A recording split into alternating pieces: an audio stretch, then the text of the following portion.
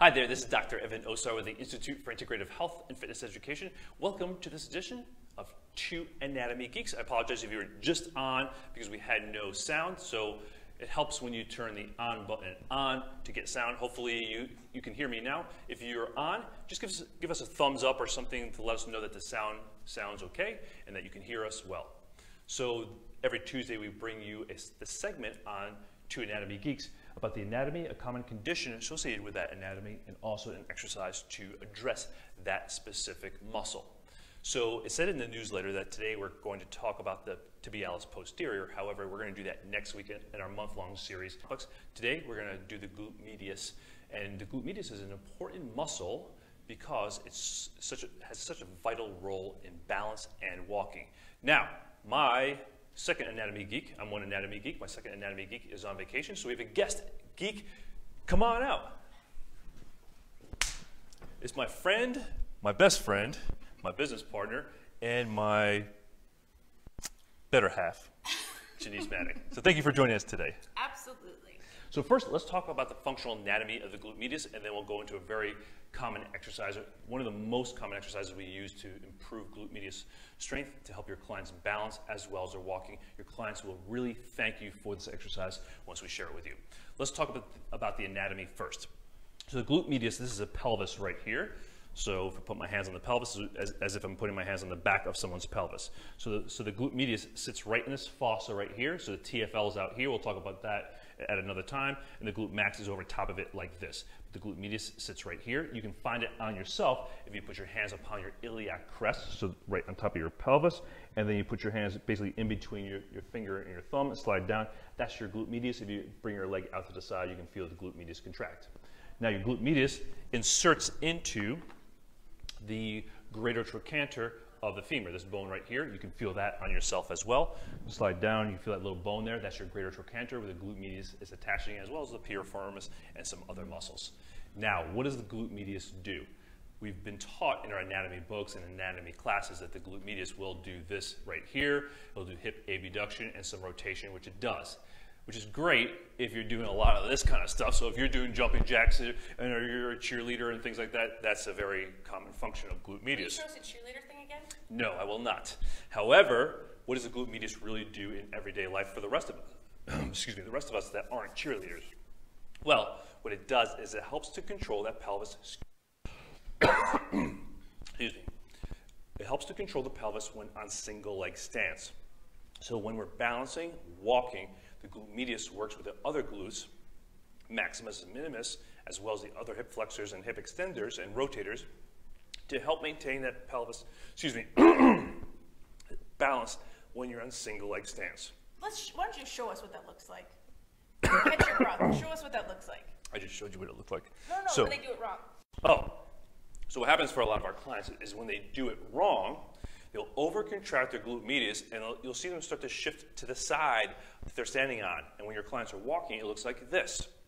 They're starting to do what we call weeble wobble because they're overcontracting glute medius. Some of your other clients, they have a weak glute medius or non-optimal strategies, really what it's all about. So when they step, you'll see the hip and pelvis shift like that. So they're walking more like your models, like this. They're kind of kicking their hips out to the side. Both of those are non-optimal strategies. So our go-to exercise to improve glute medius in the upright position, because a lot of us have been taught clamshells and hip abduction exercises, which we don't use a lot of outside of just after clients come out of surgery or when they first start rehab. We don't use those exercises a lot, but we will use the step out pattern a lot, and I'll let you describe the step out pattern. I'm going to have you step over here, Dr. Osar. Awesome. So we're going to do the step out pattern. There's a couple of key things we really want our clients to focus on to really maximize this exercise. Because it's not going to be just about doing a toe tap or coming out real far and coming back. We're going to use our ABCs like Dr. Osar always shares with you during his other writings and videos. So Dr. Osar, please turn that way for us. I'm just going to bring your attention to this super quick because we're going to be out in Ruston this weekend teaching the Integrative Corrective Exercise course. If you would like to join us, there's still space available. Anyway, so we want to make sure that we do our alignment and we have our clients continue to breathe. And then while they're actually performing the exercise, they are controlling what it is that we're asking them to do. I think Dr. Osar is setting up. So we're going to help make sure our clients have this nice length from the back of their head as though somebody's gently pulling them up towards the ceiling. We want them to feel as though they're suspending that rib cage up over top of their pelvis. That's going to help put that spine in that nice alignment that we want. The key, the secret sauce, is the hinge of the hip as they go down into setup. Now, as they go out to toe tap, we really want to make sure that they keep the weight on that one leg. They're going to tap, come back. Because you know, Dr. Osar's not trying to go into the splits. He's not worried about the distance which that leg is moving. He is focused here on the stationary leg. I'm watching to make sure that his pelvis stays level while he's doing that, and that he's keeping this nice anterior rotated position of his TPC. So, Dr. Osar, come on up. When my clients are performing it correctly, they're going to say, holy cow, I really feel that in my glutes. And specifically, Dr. Osar, can you turn back that way? Let's have you go down in that position again. He's doing his alignment, he keeps his length, and he's got that nice anterior rotated position of his pelvis, and then maintain and watching to make sure that it stays level. When your client is performing this correctly, they're going to say to you, not I feel it here, they're going to say, with permission from Dr. Osar I have, they're going to feel it right here, right at the attachment, right where their sit bone is. They're going to feel it really kicking in and really working hard. Let's show them what non-optimal really looks like in this position. So part of it's going to be your client's setup. They're going to set up in this position. We can see he's in that posterior rotated position. He's very kyphotic looking, and he's not really paying attention. He's more concerned about moving that leg. We're really focused on that stationary leg, what's happening. So let's do our setup from this side profile for them. So getting that length, getting that nice suspension of that rib cage over top of that pelvis, and he's creasing here at that hip joint, putting the weight onto one leg, and then really, again, we're focused here. If your client complains of knee pain, they only feel it in their quads. Generally, they're not in that good anterior rotated position. The weight is over his whole foot, not just in his heels. Those are the keys. Alignment, I'm making sure that he continues to breathe, and then he's maintaining that anterior rotated position of his pelvis, and his pelvis is staying level. As soon as he can't do any of those, it's time to come out. How's Awesome. that? That's fantastic. Thank you so much. My glutes are fired up. Well, thank you so much for joining us. Apologize for the sound and the coughing.